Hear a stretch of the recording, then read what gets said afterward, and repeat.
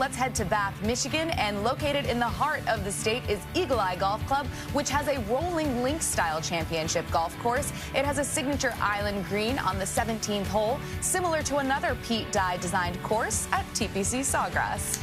And here are the teams headed to Michigan. Illinois is the team.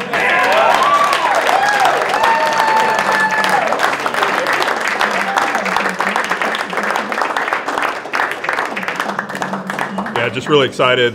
We were right on the bubble, heading into Big Tens.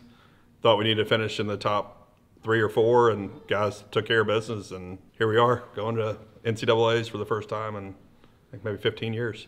Our whole spring was really solid, and they just competed every time we teed it up. Just a lot of really strong, solid golf. Coming here, wasn't sure what to expect, being a Southerner, and maybe coming to a little bit colder climate, and was really excited when I got the job, and thought we had a lot of good things in place here to, create a really strong program. And the guys just bought in from day one, and it's been pretty impressive what they've done.